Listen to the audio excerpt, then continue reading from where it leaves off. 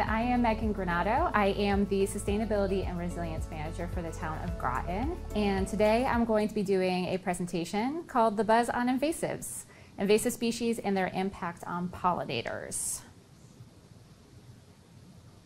And this is actually the second run of a presentation I originally did on January 11th.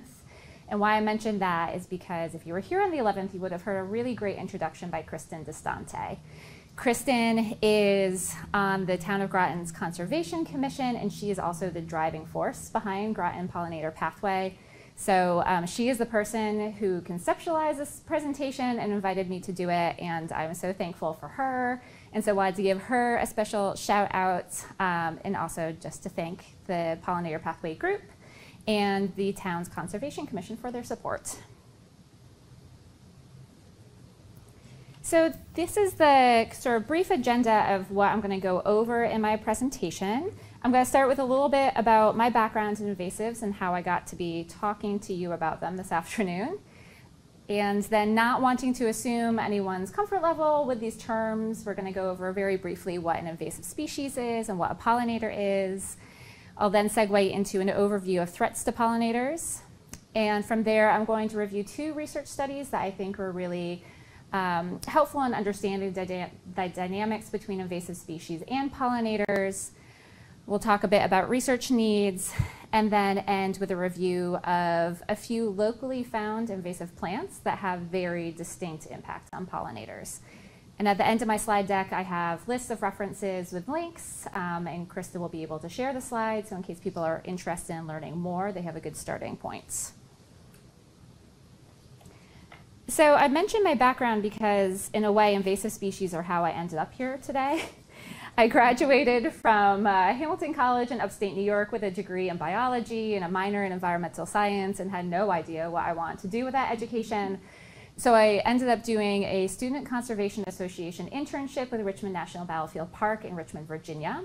And myself and another intern were detailed to their natural resource management specialist, and she had us out there doing everything from water quality sampling to deer population surveys.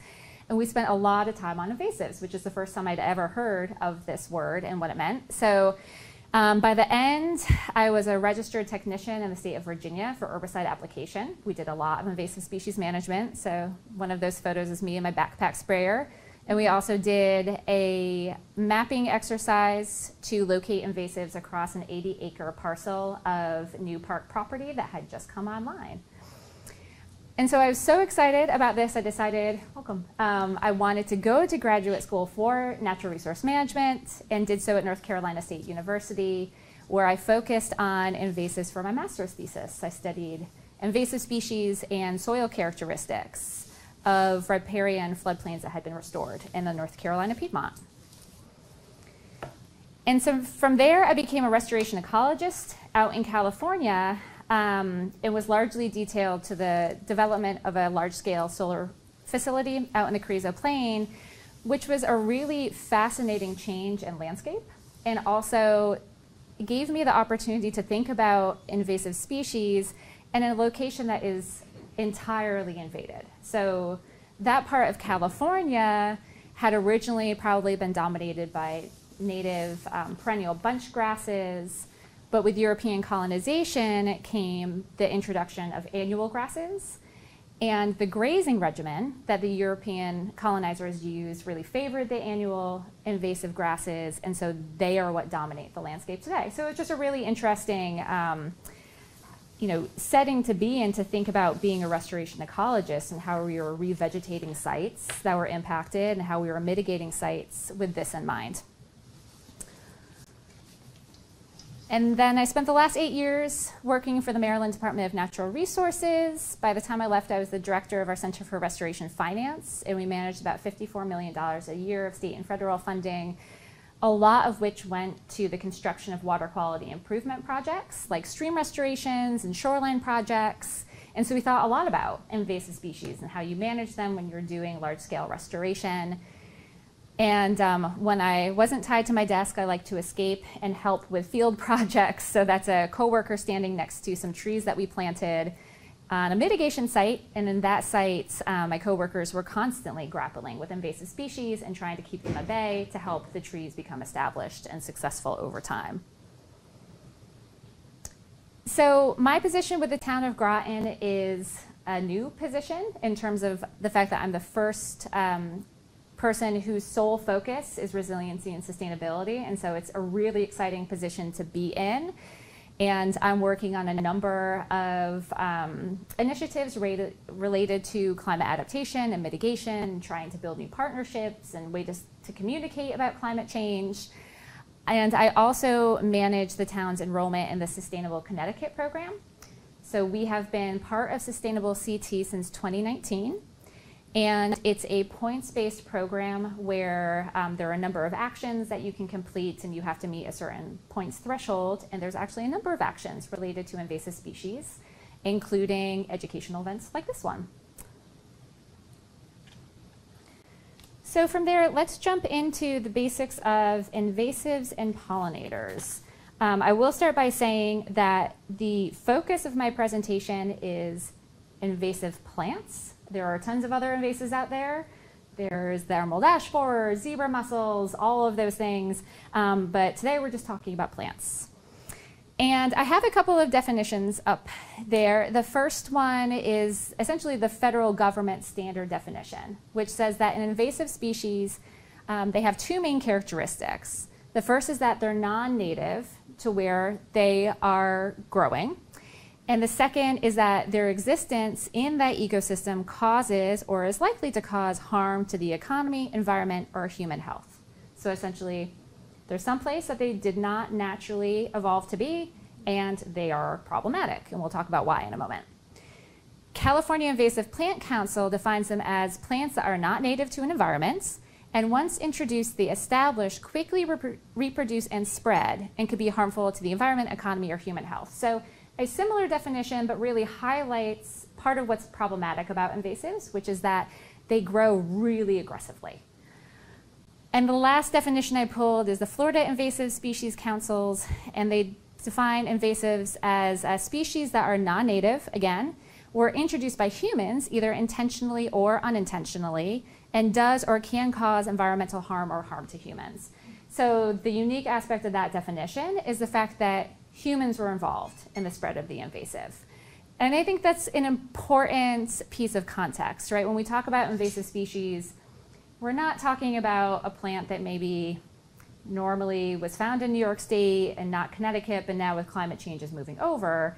We're most are talking about species that through globalization have been taken from one part of the earth to another. More often than not, that introduction was intentional.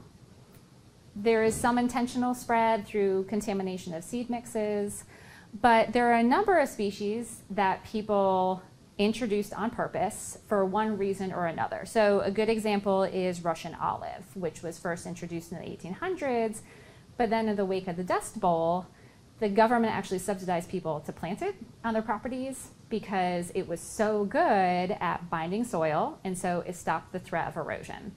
And also because it's a shrub, and it's a very thick shrub, it was a really effective windbreak. So that's an example of the government actually encouraging people to plant this shrub, not, of course, understanding the unintended consequence of that action. So I have just a handful of common invasives in Connecticut. Purple loosestrife and Japanese honeysuckle, Japanese knotweed is in the middle, tree of heaven, and mugwort. So again, I could have pulled any 5 from the list. These are just a couple of common ones, and it goes to show you that invasives come in all different growth forms. So there's invasive vines and trees and shrubs. Some are aquatic, some are non-aquatic. And we talked in the previous slide about them essentially being problematic, and there's a number of reasons why.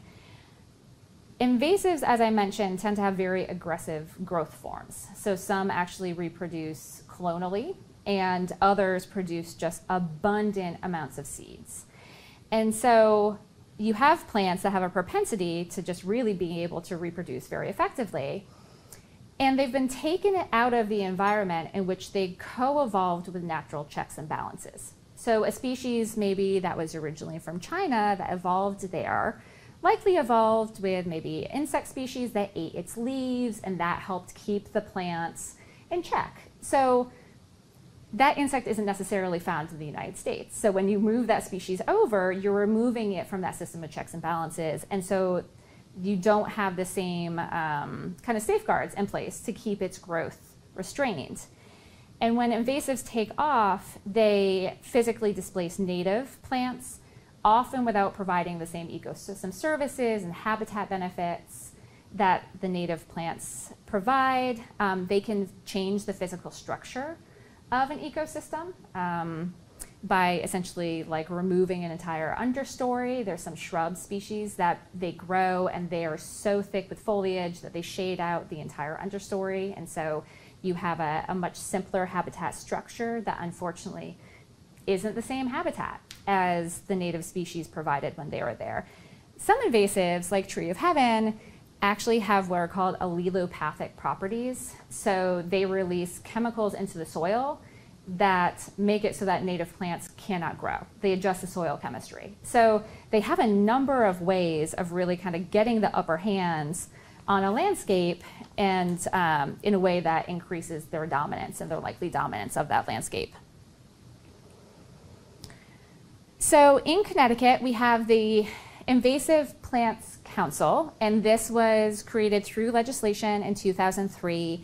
I have sort of a paraphrased bulleted list of what they do, but these are the folks that create the list of what is an invasive species in Connecticut. They have very strict criteria that they use to evaluate species to see if they meet those characteristics and should be added to the list. Currently, the state list has about 97 species on it, half of which are deemed invasive. The other half are listed as potentially invasive. So those are the ones that people are very suspicious, very concerned about, but are keeping an eye on because maybe they haven't checked all of the boxes to date. Connecticut also has the Connecticut Invasive Plant Working Group, which is an ad hoc group that has a lot of great educational resources online. So they have the entire invasive species list, but then they also have links to fact sheets and photos and resources that will help you learn about that species, be able to identify it, figure out how to control it. They do an annual symposia program, so they are really key in providing educational materials out to those who are interested throughout the states. With that, we're going to shift gears to talking about pollinators. So this is a little bit of a jump back to biology class. The National Park Service definition of a pollinator is that it's anything that helps carry pollen from the male part of the flower, or the stamen, to the female part of a flower, called the stigma. And the movement of that pollen allows the flower to become fertilized, and thus it creates fruits or seeds and young plants. So it's key to that reproductive cycle of the plant. The Pollinator Partnership website lists out a number of organisms that can be pollinators, like birds, bats, bees, butterflies, beetles, and other small mammals. This list is not exhaustive. There are other insects like ants can be pollinators. But call out the fact that pollinators are responsible for bringing us 1 out of every 3 bites of food. I mean, that's how important they are to the reproduction of plants. And that largely is because not all, but the vast majority, between 75 and 95% of plants, rely on pollinators for pollination. So some species are wind pollinated, for example, but by and large, most species rely on pollinators. Which makes it all the more troubling and is why it's been in the news a lot the last recent years that pollinators are in decline. Their numbers are plummeting. Species diversity is going way down. And so as you can imagine, this is very concerning and very problematic. The U.S. Fish and Wildlife Service website has a list of some of the main things that they believe are leading to pollinator decline. And unfortunately, invasive species play a role in all 4. So, and I don't believe these are in any particular order, but one of the key reasons pollinators are thought to be declining is because they have fewer places to feed and breed. So in other words, their habitat is being destroyed or degraded, which is something that often happens during invasive plant domination. Also, imported species, such as invasives, and diseases impact pollinators. Pesticides can as well. And I think, thinking along those same lines, chemicals are a major way that we treat invasives. And so there's tons, and as you saw in photos, I've done it myself for a job, used chemicals to help treat invasive species to keep them under control. And so every time we do that, we are adding those chemicals into the environments, and where they might have a number of different impacts outside of the one we are intending to do. And then also climate change. Climate change is a constant stressor of plants, and unfortunately, invasive plants, because they are so hardy and they tend to be a bit more tolerant of different growing conditions, they're likely going to be sort of like the winners of climate change. If anything, the stress that is going to be caused by climate change on native plants is probably going to make it even easier for invasives to displace them.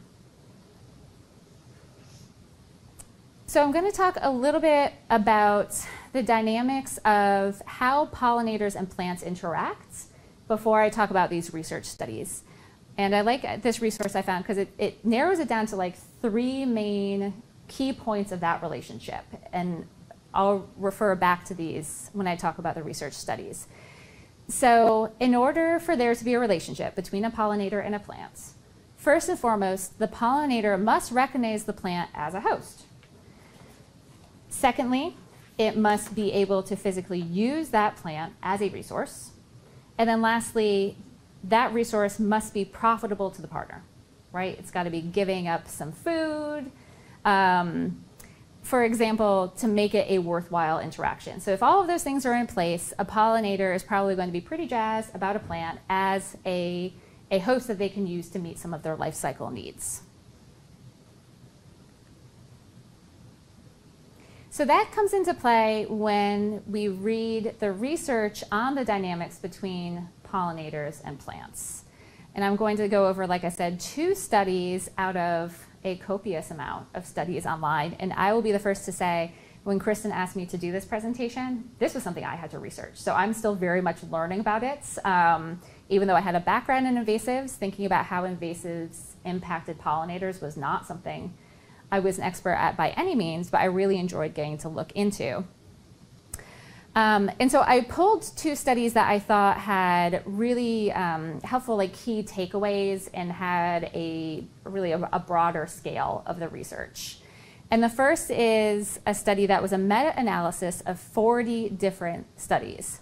So a meta-analysis combines a bunch of individual research studies that were done to be able to look at trend analyses across all of them. So it's kind of like a master study. And this particular one compared the impacts of what they call alien species, but invasive species, essentially species that were introduced, compared the impacts of those aliens on their native plant neighbors. So, okay, when you have invasives and you have natives coexisting, what are the impacts on pollinators' visitation to the native plants, and also, as a result, the ability of that native plant to continue successfully reproducing? And I have 3 really big takeaways from this assessment, but I wanted to share this direct quote because I think it wraps it up pretty well. They said, "The results of this quantitative synthesis demonstrate for the first time that alien flowering plants overall compete with natives for pollination. Thus, in the presence of alien competitors, pollinator visitation as well as reproductive success of native plants tends to decline," which is a big mouthful, right? So what they're saying essentially is when you have invasives and natives growing together, pollinators do recognize the invasives as a host plant. And more so, they use the invasive as a host plant, likely successfully. The study didn't specifically look at that. And so really what they're saying is the presence of that invasive plant draws pollinators away from natives. I will say Their result about reproductive success is a little bit more nuanced, because although they did find a negative impact when they compared how one native plant compares to another native plant, they also found a negative impact because plants compete against each other. So that one's a little bit more nuanced, but I thought it was really insightful that they found that pollinator visitation is really impacted by the presence of invasives.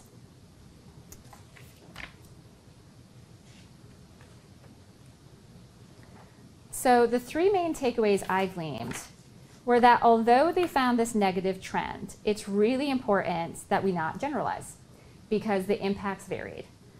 And I was really taken by this when I started doing this research. I found a lot of research online that looked at specific invasive plants and their impacts on maybe one native plant, one pollinator. So, scientists are really trying to get to the core of that relationship dynamic. They have a million variables to control for.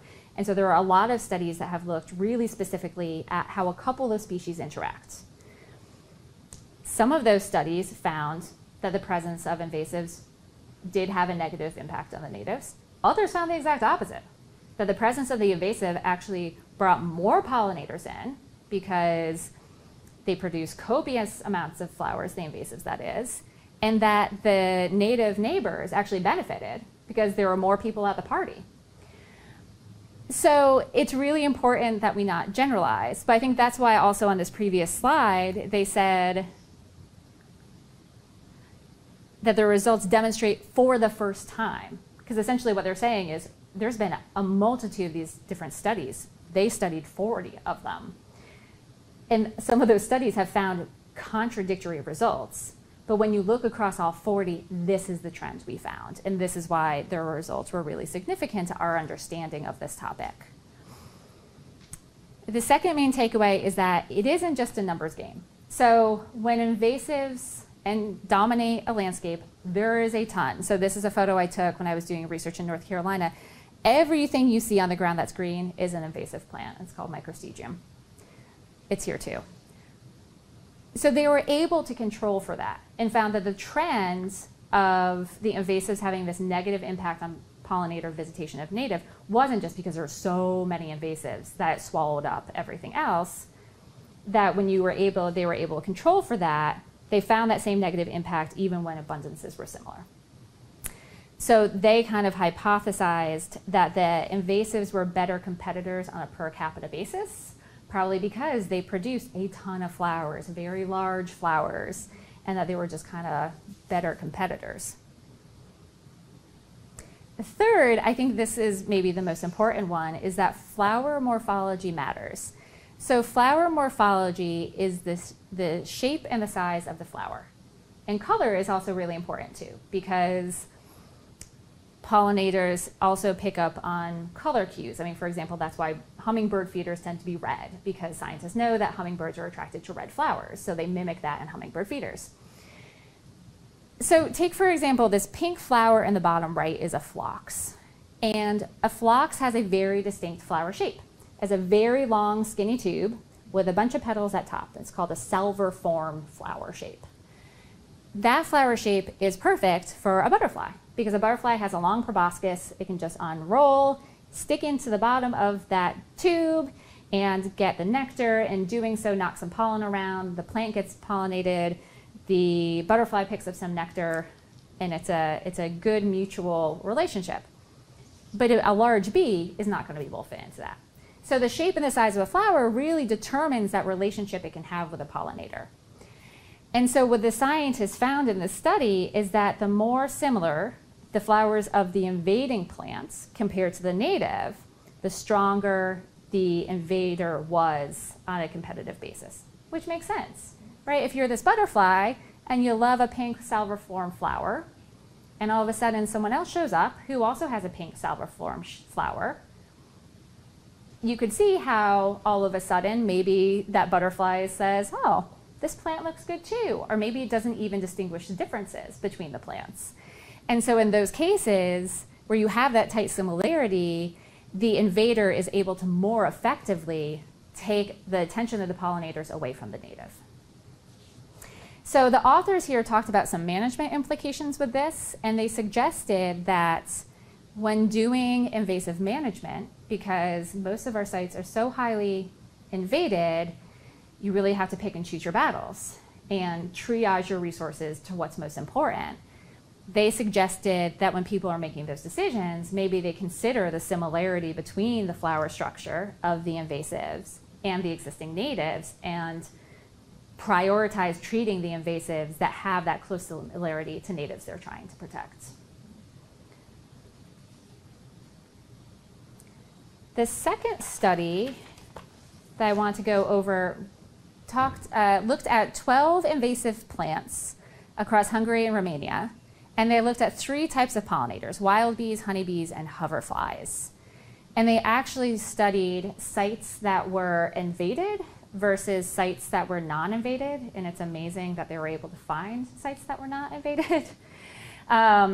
But they did. And so they made some comparisons. Again, when you have a community in which you have an invasive growing amongst natives, what are the dynamics of pollination there versus when you have an ecosystem where you don't have the invasion? So they first found out that, not surprisingly, the sites that were invaded had lower abundance and diversity of native flowering plants, i.e. the invasives had nudged out the natives pretty effectively. They interestingly also found that those sites, before the invasive bloomed, didn't have that many pollinators around.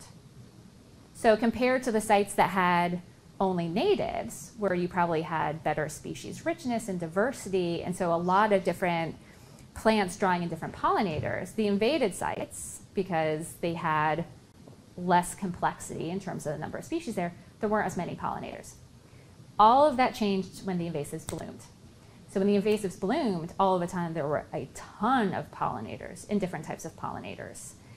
And so essentially it harkens back again to that first tenet of the relationship. When invasives are present, yes, pollinators are attracted to them. They do use them as a host. However, they found that the impacts are species specific, and they said, given the wide array of pollinators, ranging from birds to bats to bees and hoverflies, it's unlikely to find a consistent overall response. And that makes sense, again, what we talked about with the previous slide. Not all pollinators interact with the same plants. Physically, not all of them are able to interact in the same way. And so you really, similar to the previous study that pointed out impacts varied, same thing here is that you can't make generalizations, that it has to be more nuanced than that. However, they did find that perennial invasives, which we have a ton of, had a stronger impact. They also were able to discern that hoverflies, which are generalists, were kind of like the big winners in all of this. So generalists are species that can use a number of different plants to meet their resource needs. So a hoverfly might be able to visit 15 different species of plants in order to gain its nectar. In comparison, specialists, which wild bees are usually specialists, they are reliant on maybe 1 or 2 species. So you can imagine in invaded sites, the specialist is really going to struggle because if the native plant or plants they rely on are knocked out, all of a sudden their food source is entirely gone. They don't have the flexible behavior to be able to all of a sudden start using the invasive in its place. And so it makes you think a lot about how different pollinator species are impacted by this whole dynamic. And they also, the authors, stress the fact that impacts are both direct and indirect. So they pointed out that although invasives might during one part of the season provide a ton of food for pollinators, they might be indirectly harming the pollinators in other times of the season by having outcompeted the plants they rely on, maybe for where they lay their eggs and other resource needs. And that invasives are probably creating sort of like a boom and bust cycle where when they're blooming, there's tons of resources, but then that's that when they're done blooming. So their management recommendation was that restoration efforts should consider at a species level the timing of the resources being developed. This one I struggle with a little bit more as someone who used to have to plan invasive species removal because generally you wanted to remove the invasives before they even flowered because some plants, once they flower, if they're already fertilized, if you cut them, the seeds will still ripen, in which case you're actually just doing them a favor, because now you have all of that material with the ripening seeds on the floor, on the ground, seed to soil contact. You're actually improving the odds that the seeds are going to successfully grow. But good food for thought, regardless. So across the board, all of the studies I read talked about a ton of future research needs. And the growing field that's really necessary to understand these dynamics. A lot of people call for community level analyses, that it's great to know what's happening between these certain species, but don't want to miss the forest for the trees, right? There's so much more to learn about. And multi-species interactions and how all of these dynamics kind of ripple out their impacts across an ecosystem is really important for us to understand. Something else that was really important to point out is that, when Kristen asked me to do this presentation, I was looking for research backing up the impact of the plants on the pollinator. Most of the research doesn't make that direct connection. It tells you about the impact of the invasive on the native host plant, but that more research is really needed on the direct impact of the invasive species on the pollinator. And also that there needs to be more of a consideration of life cycle needs, which we're going to talk about in just a moment here. So I'm going to close the presentation with a few examples of species that grow in Connecticut that do have very discrete impacts on pollinators. The first is black swallowworts. So this plant is in the same family as milkweed. So just like milkweed has some toxins in its leaves that keep it from being so tasty to things that might eat it, black swallowwort does as well. Unfortunately, either the toxins aren't the same or the level of the toxins aren't the same. So whereas monarch butterfly eggs and caterpillars survive on milkweed, they don't survive on black swallowworts. And it's been documented that monarchs, however, even when the two species are growing in the same area, monarchs will sometimes lay their eggs on black swallowwort, in which case they don't survive. There's a very similar story with garlic mustard and its impact on native toothworts. Garlic mustard is extremely aggressive and very effectively has outcompeted a number of native plants, including native toothworts. Native toothworts are a host of a rare butterfly called the West Virginia whites. And again, because they're related, the West Virginia white butterfly will sometimes lay its eggs on garlic mustard leaves, but the leaves are actually toxic to the eggs and caterpillars, and they don't survive. So these were some clear examples of the fact that you have invasives that when they're present, not only are they influencing the pollinator's decision pathway in terms of where to lay its eggs, where to invest those resources, but then also directly impeding the successful reproduction of that species as a result. I'm going to end on a little bit of a controversial note, if you can have controversy in this field, which is butterfly bush. So butterfly bush is not on the Connecticut invasive species list. I will say that twice. Butterfly bush is not currently on the Connecticut invasive species list. It is listed as a noxious weed in 2 states on the West Coast.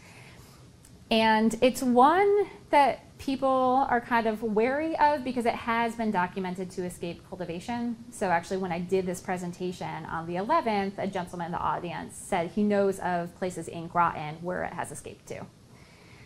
So natural areas where now there's butterfly bush growing. So why I bring up butterfly bush is that it's a really popular plant. And for good reason. They're beautiful and they attract copious amounts of butterflies, and it's lovely to, on a summer afternoon, be watching butterfly bushes, and all of the butterflies on it. And it does provide just a ton of resource to the butterflies. There had been some talk years ago about its nectar being like junk food. That's not actually true. They analyzed the nutrient components of the nectar and found it's actually similar to native plants. But the reason I bring it up is because of life cycle considerations. So although butterfly bush provides a ton of food out to pollinators, it can only support like the eggs and caterpillars and other life cycle needs of 1 or 2 species. So when you compare it then to a native plant that provides food as well as the other life cycle supports, you know, there's some trade-offs there. And I think that those are things that are important to keep in mind when people are making species selections for their own properties. And with that, like I said, I have a couple of slides just of the resources I used when doing the research for this presentation and the scientific papers. And that concludes the presentation.